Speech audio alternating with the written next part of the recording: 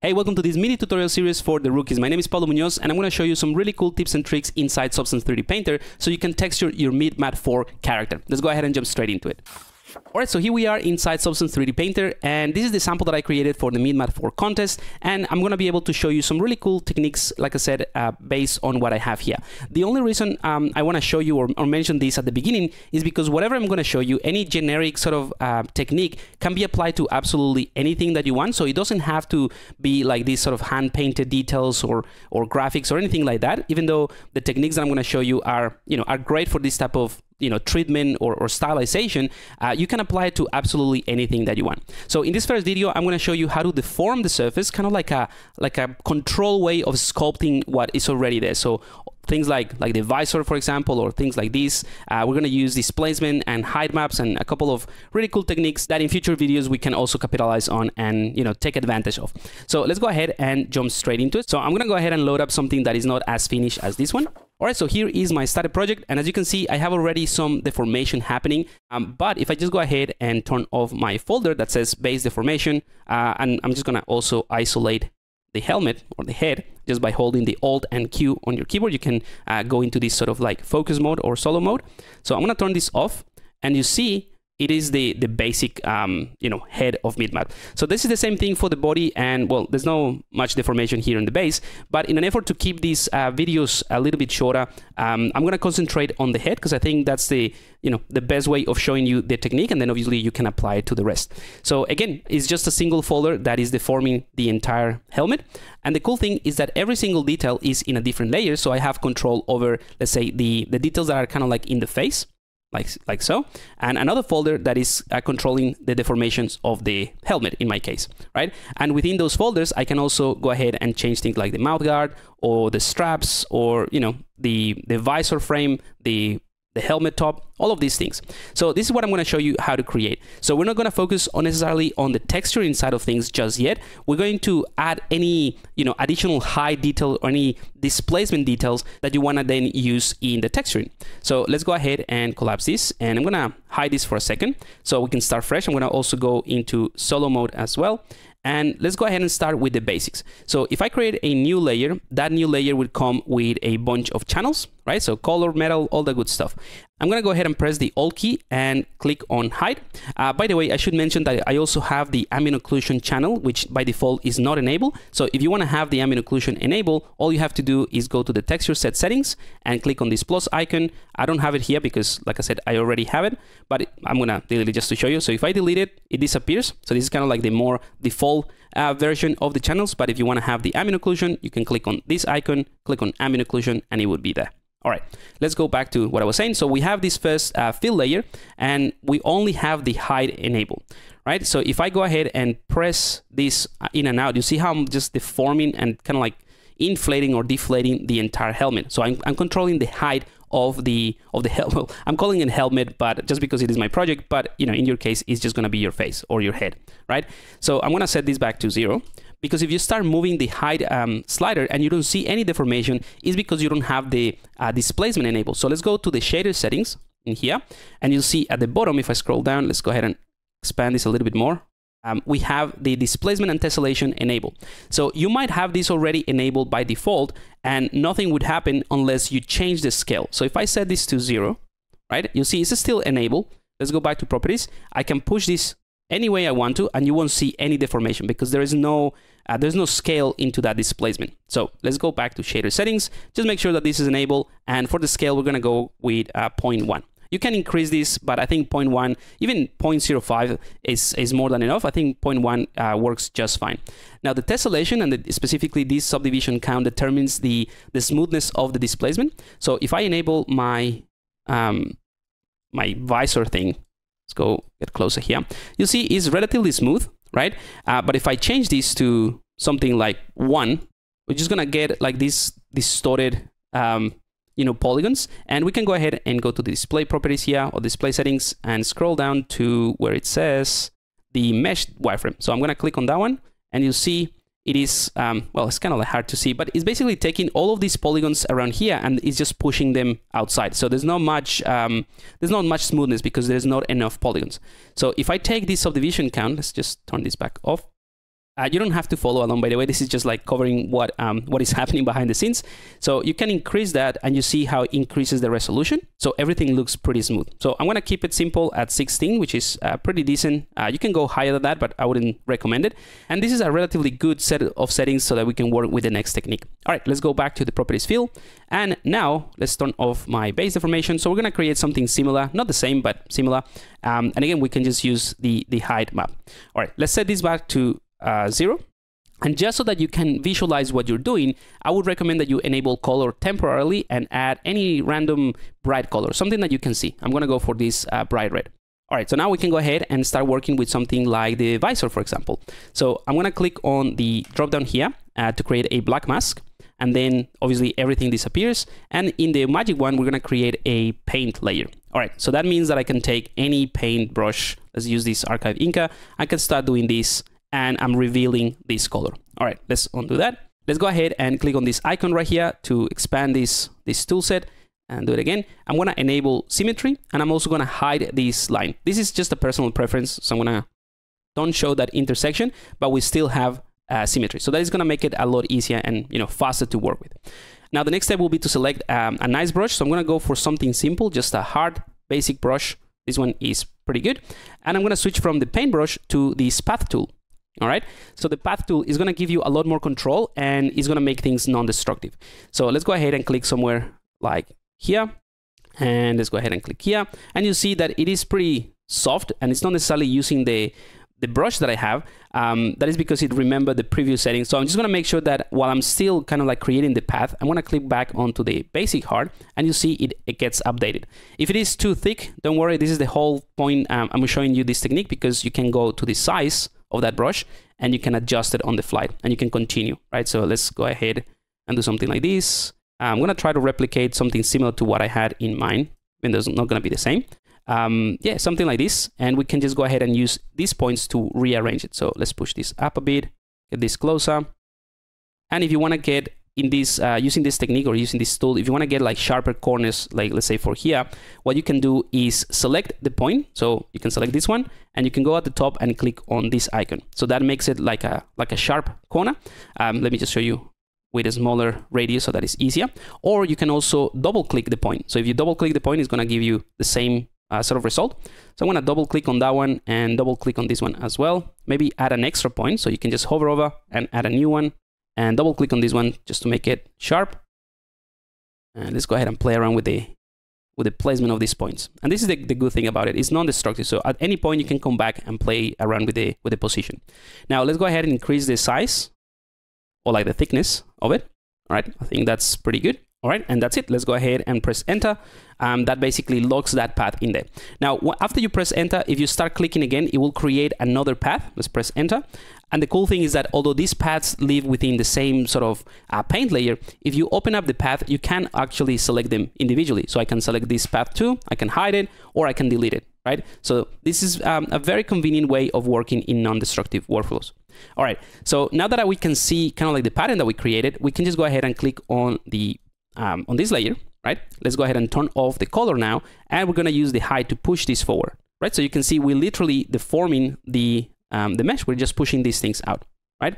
But it still looks a bit jagged here, and that is just because of the resolution. Of course, you can go back to the shader and keep pushing this forward, but instead, I'm going to show you something else that doesn't require you to increase the amount of tessellation. So let's say that this is a pretty decent, thickness for the visor. I'm going to stick with that. So what we need to do is soften the mask a little bit because we use this basic hard brush. So let's go ahead and click on the mask. And if I press the Alt key on my keyboard and click on the mask, I'm going to be able to see the mask. And you see it's pretty sharp. And here's what's happening. When you use this placement and you have this much contrast between black and white, it's going to be pretty hard to create a smooth transition. So all we have to do is let's go ahead and click on the paint, and we're going to put on top another effect. So let's click on the magic one, add filter, click on filter, and let's scroll down to, sorry, not down, at the top where it says blur. And that basically is going to blur the line. Now, it's not going to be that intense, so I just need to blur it slightly so that this edge right here is not pure black and white, but there's a little bit of a gray in between. So I'm just going to push this like so. And you see, this is still pretty decent. And let's go ahead and test that out. And you see now it is pretty smooth. We can go ahead and increase that if you wanted to. Maybe a little bit more, like so. and that is pretty clean. And obviously you have the ability to go back and play around with the depth, right? Now that we have the smoothness happening. All right, so as you can see, this is pretty easy. And what I've done for mine is just that I kept everything in a separate layer or like a separate folder so that I can control things individually. And I would encourage you to do the same thing so that then we can take advantage of things like the anchor points. So before we move forward, and I'm getting ahead of myself, let's go ahead and do something more intense like this bit right here, right? So for that, we can just go ahead, let's turn this back on. We can go ahead and create a new layer. Again, same thing. I'm going to hold the Alt key to isolate the hide channel. I'm also going to give it a color so that we can, again, see what I'm doing. Different color doesn't really matter. And this time, instead of using the path tool, I'm going to create an alpha, or we can use an alpha from this set of alphas here. It doesn't matter. I'll show you both anyway. So I'm going to click on a black mask. And I'm going to click on add fill.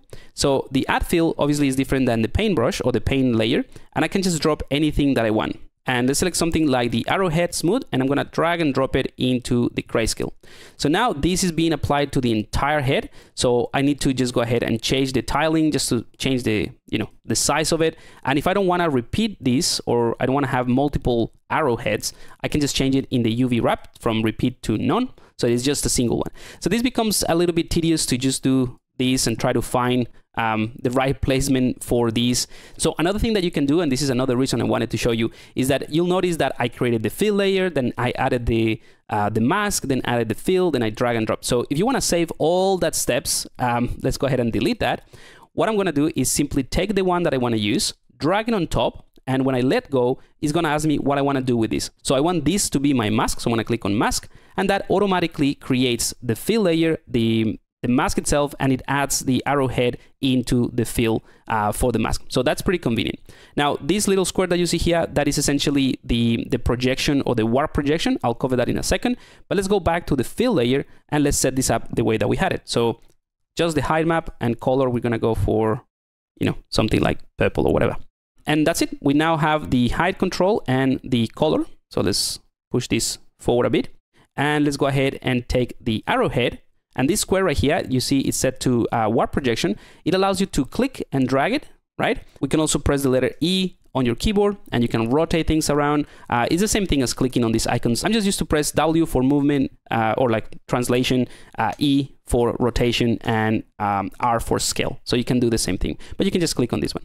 So let's say I want to do something like this. I'm going to do this very quickly because this is not the one that I want to use. Let's push it forward like so. And that's it.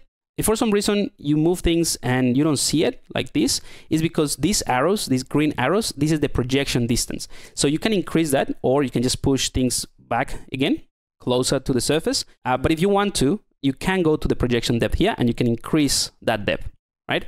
So there's multiple ways of doing the same thing. It's just that depending on what you want to do, this might be a better way.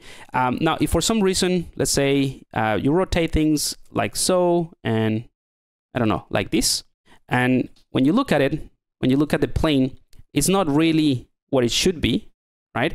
What you can do is click on this icon right here, and this is the surface tool. So if you click on that one, it allows you to click, and it basically is going to drag this along the surface, or along the normals of the polygons. So this is pretty handy to kind of like reset the projection of it. And that's it, really. There's not much to it. I'm just gonna keep this simple. I'm gonna push this one here, even though this is not the one I'm going to use. And that's it. So we now have this, again, in a separate layer. We can turn off the color and we can play around with this. Maybe push that in or whatever, just to create a different detail. And the next thing that I want to show you is that if you want to maintain that sort of level of smoothness that we created for the edges of the visor, and let's go ahead and click on the previous mask and also on the arrowhead. What I can do is I'm going to hold the Alt key, click on the blur, and drag it on top. So this is going to make an exact duplicate of what we had in here. So you see it is pretty smooth now, right? And again, we have the ability to go ahead and change it and, go back to the actual layer or the fill layer, and we can push this to a different area. So this is what I'm saying, that it is very, very convenient to set this up first in this way so that we have multiple layers, and then we can go ahead and adjust them later. Now, to wrap up this video, I'm just going to show you how to do the proper visor, because that's a bit more complex, and it's obviously sticking out quite a bit more. And then I'm going to show you the reason why I'm setting things up like this so that we can use anchor points later. So let's go ahead and delete this one. And I'm going to bring in an alpha that I created in Photoshop. So here I am in Photoshop, and I created these 3 alphas just to test things out. I think the one that I ended up with is this one right here. So you can do something similar and just a black and white image, and this one has a little bit of a gradient as well, so that creates that effect. So let's go back in here. I'm gonna take the PSD file that I saved, and I'm gonna drag it into my library. Doesn't matter in which one it is, just drag it in there. You're gonna get this pop-up, and you need to identify these whatever you're dragging as either a alpha, color loot, environment, or texture. So this is an alpha, so I'm going to click on an alpha, and in here you can decide if you want to add it to the current session, to the current project, which is my MidMat 4, or to the library of your assets. So I'm going to click on import in the current session, like so, and here we go. I already had it in this project, so it's just a duplicate of the same, and I'm going to do exactly the same thing that I showed you with the previous alpha. I'm going to drag and drop it in there, make it an alpha. So now we have the fill layer, which I'm going to straight away isolate the height and the color. Let's go for a different color, and let's go ahead and push the height. Okay, so that is pretty good.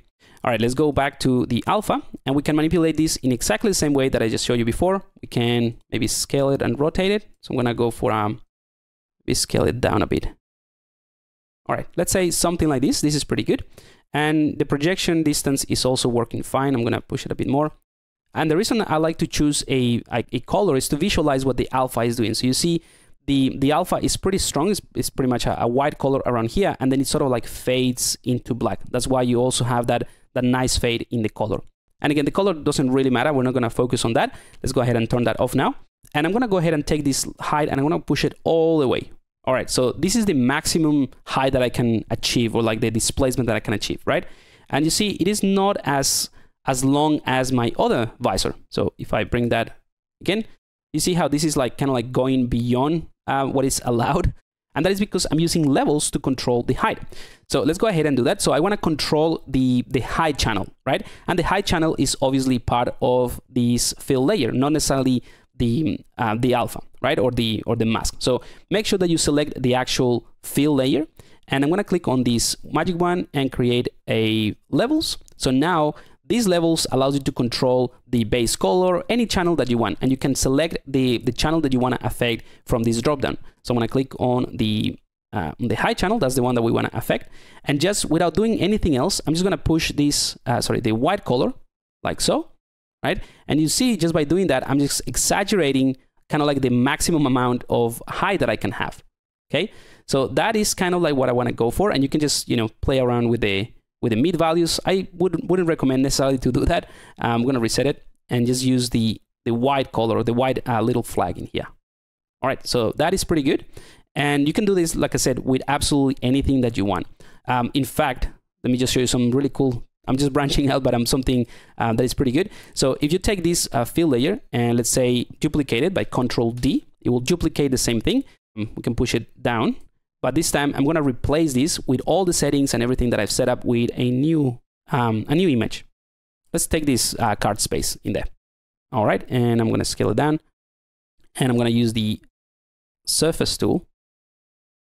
Right, so you see it sort of like inherits the extreme height that I have in this layer, right? But also the levels. So the first sort of like level is being given by the height of this layer, and then I'm just taking the levels and I'm increasing that a little bit. Anyway, let's go back and delete that. All right, so that is pretty cool, but we also need to maintain that nice smoothness around. So let's go ahead and do the Alt drag blur on top. So that creates a nice blur. So everything is nice and clean. Again, we can play around with this, but I think this works quite well. All right, so obviously I did a few more things for mine. Let me just show you. So I have this other section right here, and it's kind of like hard to see, but maybe you're rotating the light. Yeah, it's hard to see, but there's a little bit of a deformation here because I didn't want like a perfect rounded head. I just wanted something a little bit more interesting. So the rest of the details are done in the same way. The only one that is probably slightly different is the strap, and I'm going to show you how I've done that. So the strap, instead of having a single layer, it has actually a folder. So you see this one right here. So the strap is made out of 2 layers. So the first one is the one that gives me my basic height. This is the one that determines how high that strap is going to be, just in the same way that I just showed you, right? Exactly the same. And then the second one is using an anchor point I'm going to open up this mask again. You see, this is the anchor point. And don't worry, I'm going to cover this in future videos. But this is basically what it's doing. I'm referencing the mask that I created. So this area right here with an anchor point. And then I'm creating a new layer, right? And I'm just referencing that anchor point. So whatever I put in here is going to be added just in this section. So if I go ahead and press the Alt key, and let's turn these two things off, you see this is the pattern that I'm creating for those kind of like ridges or lines in the straps.